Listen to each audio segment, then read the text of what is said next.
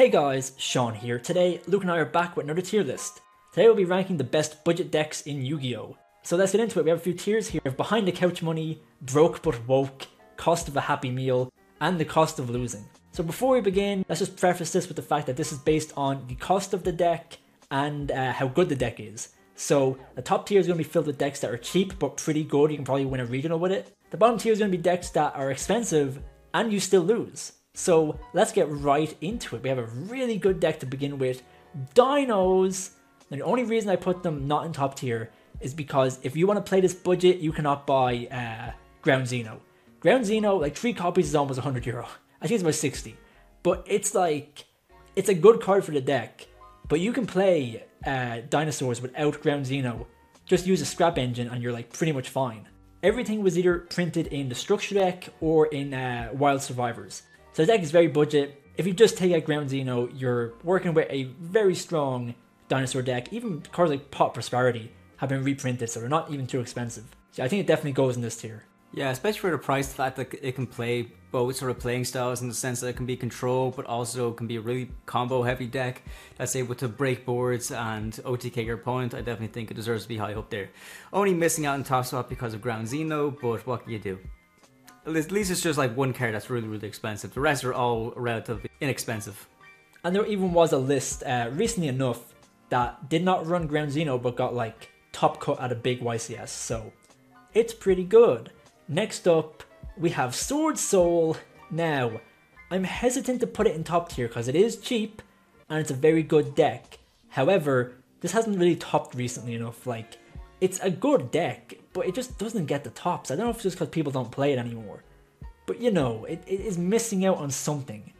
I think as a budget deck, it is more complete than Dinosaurs. I'd say it's probably better. But I don't think it's top tier. Yeah, Sword Soul is definitely like one of the most fair decks in Yu-Gi-Oh! To be honest with you. A lot of decks can be relatively imbalanced when it comes to power level. Sword Soul is very fair. One thing I will say about it is that a lot of people kind of know how to play against it now at this stage. Although it can be hard to kind of like interrupt its combos, people do know the general playstyle, so they're able to kind of combat it and like be prepared for it. So that's kind of like the one thing I can say that's down about it. However, it's still a very strong deck. The main card you need 3 copies of is usually about €8 each, which is relatively fine for a Yu-Gi-Oh deck. Most people have like staples in there that are probably about €30 or whatever.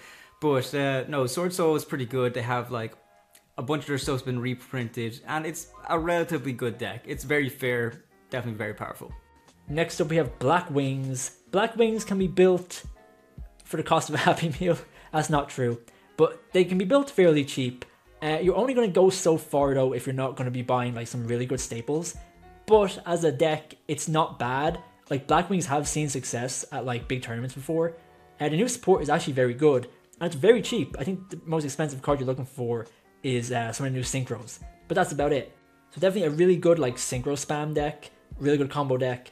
It has like some burn mechanics which are really cool because they help you win in time. It's always an important factor for winning tournaments. I think they're a pretty good deck, but you know, they don't really break into the next tier. Yeah, only unfortunate thing I can say about the Blackwing deck now is that you can't really use any of your old Blackwing cards like your Gale, your Bora, or whatever. They pretty much all use like the new Blackwing cards that came out in Darkwing Blast, so you do need to basically buy an entire new deck. The only card that really did survive was probably Black Whirlwind, but that's rightfully so. Black Whirlwind's one hell of a card. So yeah, you will be buying pretty much all of the new cards in order to actually build it. However, it is definitely a lot cheaper than most other decks that are out right now. Next up, we have Shaddolls. Now, Branded Shaddolls did get like top cut at one event recently. I think it's a pretty cool deck. I think you can play pure Shaddolls. It's very cheap and pretty decent. Branded Shaddolls as well, you don't need to really buy the crazy expensive branded cards. You can just run a small branded engine to help your Shaddol engine, and you're looking at a pretty good deck. I don't think it's as good as Black Wings, just because, you know, if you're playing on a budget, you're really limiting yourself on what you can really get. I still think it can win. Like, it's definitely not a bad deck. Shaddolls have always been relevant. They've always been such a good engine. With branded as well, it just makes it like, it actually makes it like a really kind of strong deck. So yeah, if you want to build this deck, you can pretty much just buy the Shaddol structure decks and the branded structure decks, and then you just pretty much have the deck. You might need to buy a few extra cards, but that's like the foundation of it. So you can definitely find success with just like those few resources right there. Also, Wind is a card which can win games on its own. Yeah, if you're playing Shadows now, you definitely be playing with the branded engine, or at least the Dogmatica engine. Dogmatica has got like very cheap recently thanks to the Rarity Collection reprints. Thank God for that, because Dogmatica price were getting a bit out of hand with Ecclesia and stuff like that. But yeah, I definitely think if you're playing a Shadow deck, it definitely needs to be the branded version or the Dogmatica version. I'm more leaning towards the branded version, to be honest with you. But still, a very, very good deck. Next up, we have the first top tier, Marincess. Marincess are extremely cheap and they're very good. They have topped multiple events in the past few months. Their cards go for pennies. There's like one expensive card, Marincess Dive, and you only really need one copy at a minimum. Most people run two, but it's just like, it's such a good deck for the price you're paying. And because basically all the cards are one card starters, you fill the deck with a bunch of hand traps. And most of the hand traps in the game now are really cheap thanks to the Rarity Collection. The extra deck is really cheap too, because you don't really run like really good staples like Access Code or Zeus. You run very specific Marincess cards or other like Cyber good stuff. So yeah, one of the best budget decks in the game right now. Honestly, I think it is probably the best budget deck in the game. There are some ones that come close, but I think this is like definitely a very safe bet.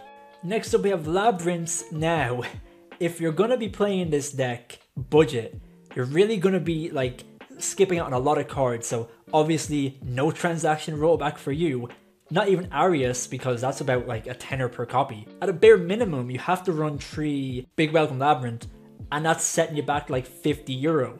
So it's difficult to call this a budget deck because it's so much worse than what it could be if you put in some money. And even the extra deck, like obviously the extra deck isn't too important, but if you really want to like min-max the deck, you really need good extra deck stuff. And it's just a bit tough. It's possible you'll find some success with it, but you're better off either like maxing out on Labyrinth or playing a different budget deck, in my opinion. Next up we have Sky Strikers. Let's go. Sky Strikers are based. The only bad thing about Sky Strikers is the fact that it really needs a bunch of expensive staples in order for it to get by. I know hand traps got reprinted a lot, so the likes of Ash Blossom and Draw are actually kind of like budget options now. However, to play Sky Strikers efficiently, you kind of be wanting some spell staples such as Triple Tactics Trust and Triple Tactics Talents, or in order to get it like really efficient. Sky Strikers is still a very powerful deck. It's pretty much an easy 1-for-1 type deck.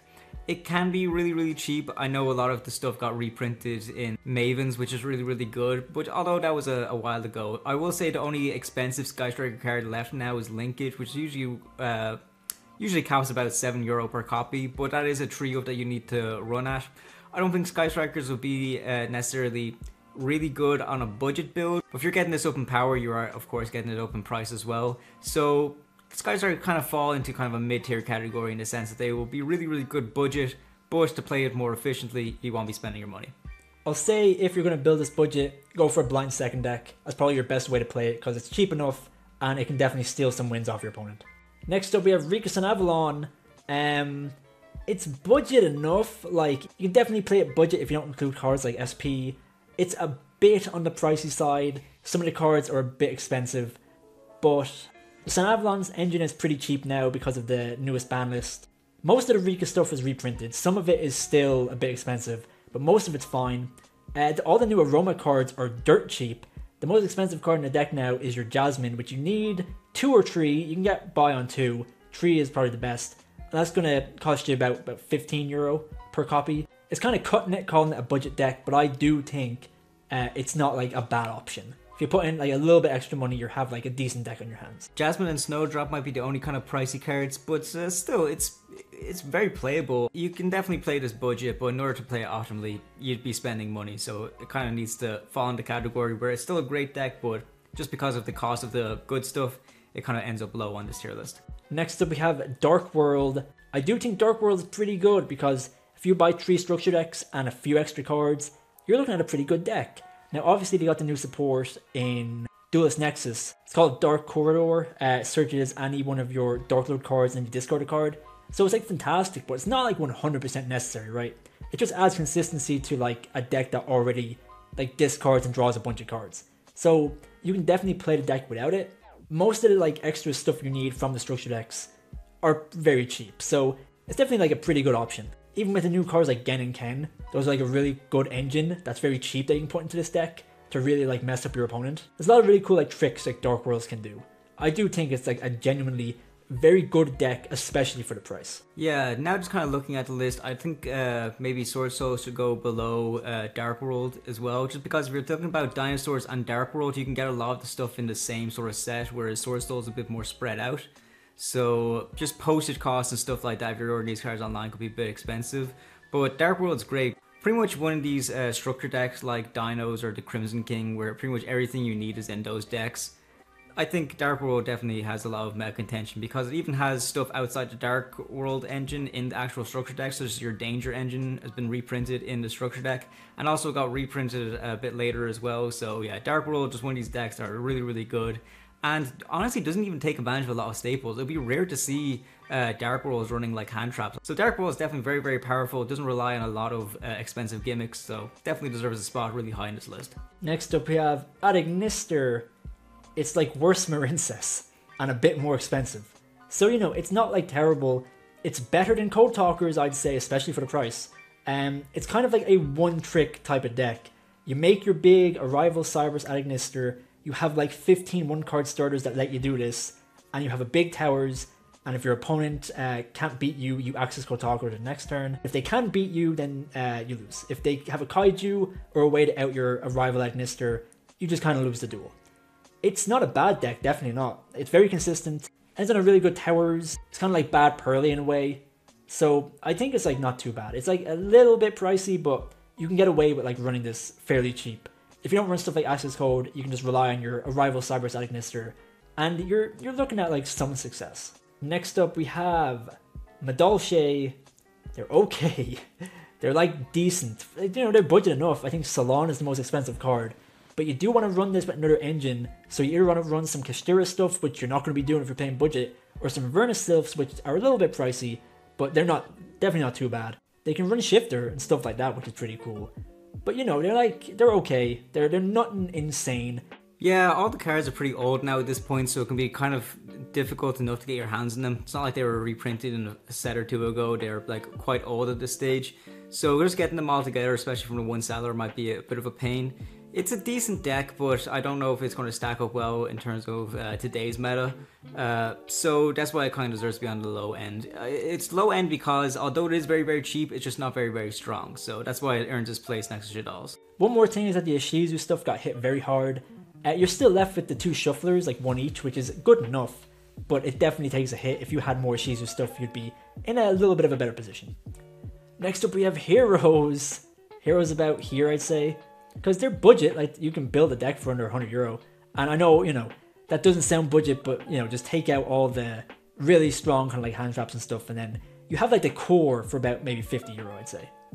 I put it next to Sword Soul, to be honest with you. Just the fact that heroes can pretty much do whatever the hell they want, and they have really, really powerful monsters as well. I think Dark Law is one hell of a card, and also it's been reprinted a lot now, so it's very, very cheap. Even the likes of Absolute Zero and Sunrise, and even Liquid Soldier's been reprinted now. Any way you play heroes is a pretty strong build. Next up we have everyone's favorite deck, Stun. Stun has always been a pretty cheap deck, and I mean that in more ways than one. It's not going to cost you too much. It can take wins. Now if you're playing Stun and you really want to win, you do have to like really play well, because a good player is going to kick your ass if you're just playing Stun and you're not really like thinking about what you're doing. If you just activate Floodgates and stuff, a good player will beat you. So you really have to play Stun well, but it is hella cheap, and it's definitely like a strong deck if it has the right pilot. So I think it's about up here, maybe a little bit lower, but I think this is like fine. Next up, Abyss Actors. They're okay, they're cheap, and they're a good like blind second OTK deck. That's about it. I think they're probably about here. Yeah, they kind of rely on the one playstyle. With Abyss Actors, you pretty much need to be playing blind second, but just depending on like how crazy combo decks and how out of hand they're getting right now, I don't really think a blind second build is the way to go. Especially with Abyss Actors, they can be kind of bricky. They pretty much have like only the one starter if you want to play them efficiently, which would be Curtain Raiser.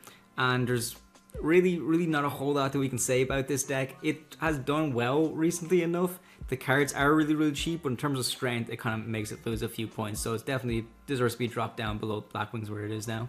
Dinomorphia. We got a lot of reprints in the tins. They're okay. I'd say maybe about here.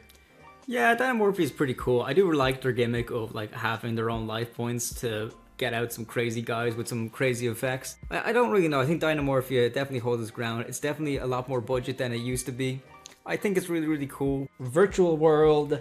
Oh, this is top tier. This is this is top tier. All right, it's 100%. Yeah. It can do a lot of really cool stuff. So, you know, the core, very cheap, nothing like crazy in the deck, and it can just run a lot of like really cool surprises. So if you're willing to spend like what the 15 euro on Crimson Dragon, you can have a Calamity Lock pretty consistently, or you can go down the funny route where you go into Beatrice and then you go with your Window Lock by dumping cards like Shaddoll Beast and Trailman Tavnus.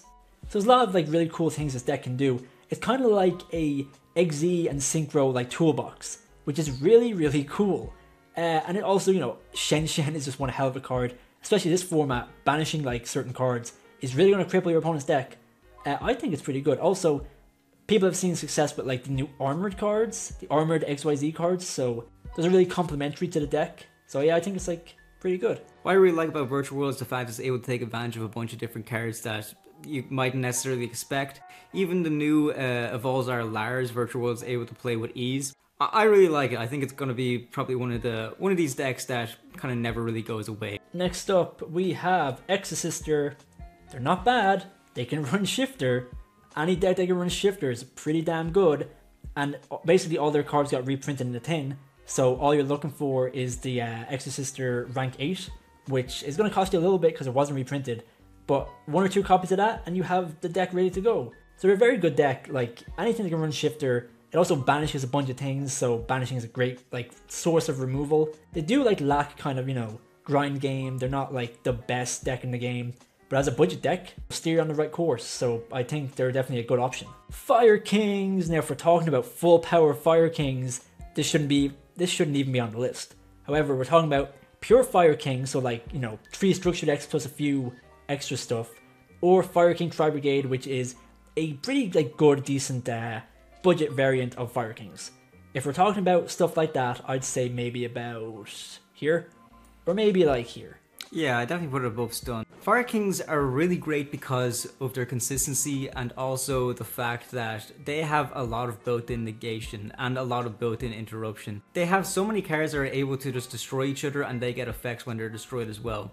Board wipers, apart from Nibiru and Evenly Matched, don't really affect this deck. If you Raigeki, Darkhold, or use any sort of destruction removal on Fire Kings, they don't care. They can play through it. In fact, in some circumstances, might even help them.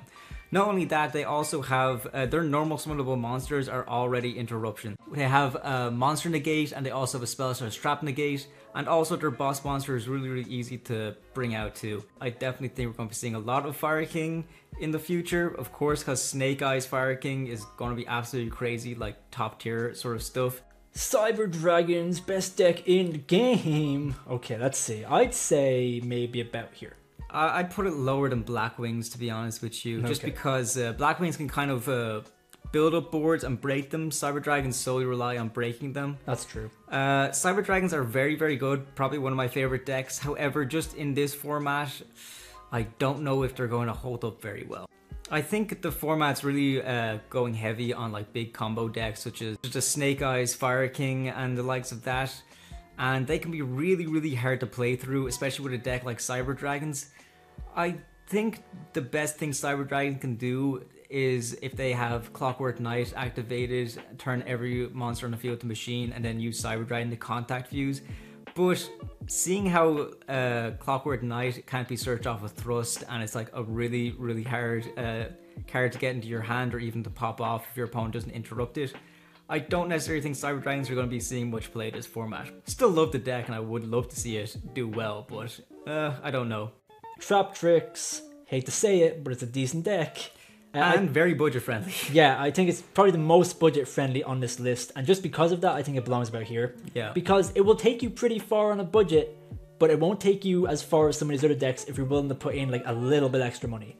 So if you buy 3 structure decks, you pretty much have every Trap Trick card you need, All you need is something like Paralytic Seed, some good staples, maybe some extra deck stuff, and that's about it. But you pretty much don't have to buy any trap trick stuff, which is very cool. It's nice that you can just like pick up, 3 structure decks and then call it a day, pretty much.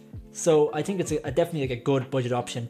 Definitely belongs to be high up there. It does have a ceiling that you will hit fairly soon, so just keep that in mind. But it's definitely, you can take wins. It's not a bad deck at all.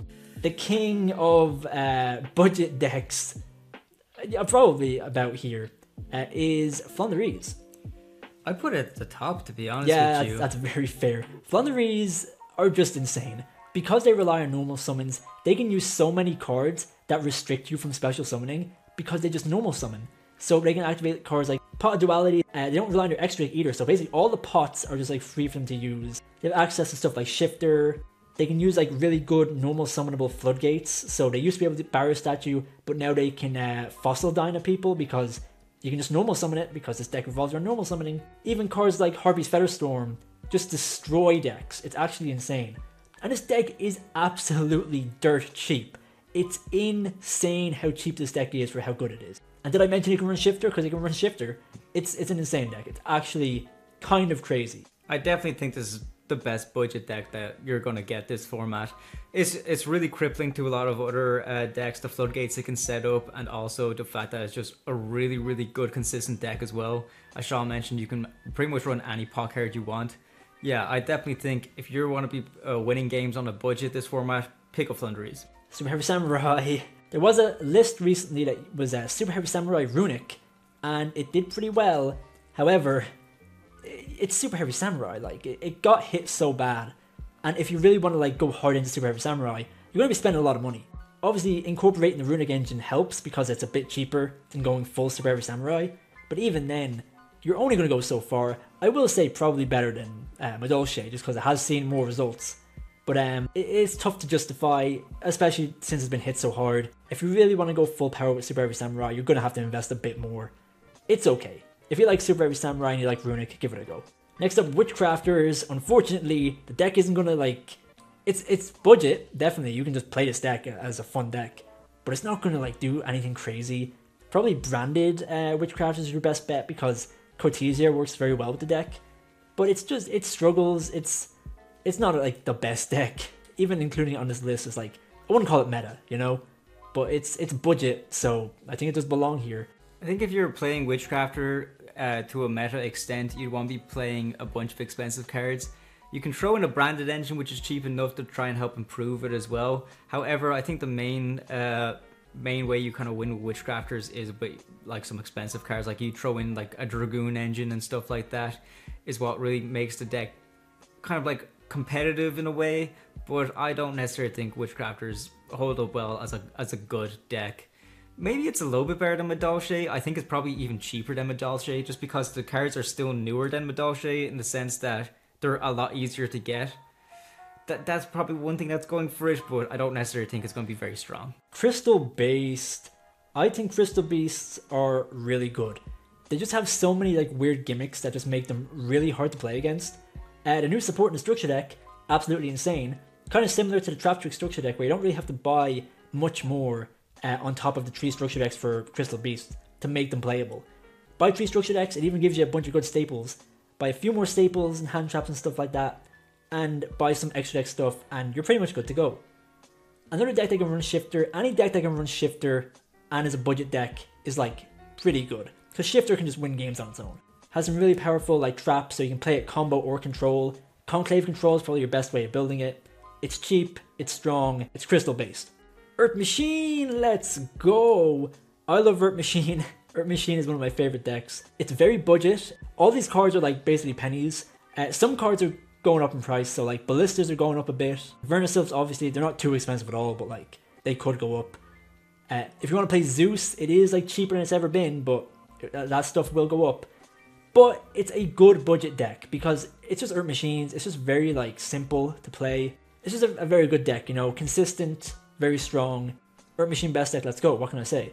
But obviously, even full power Earth Machine does struggle to, get tops. So I think it belongs about here. Next up, Red Dragon Archfiend. I'd say about here because Red Dragon Archfiend as a deck on its own, it's okay. With the 3 structure decks, it's it's passable.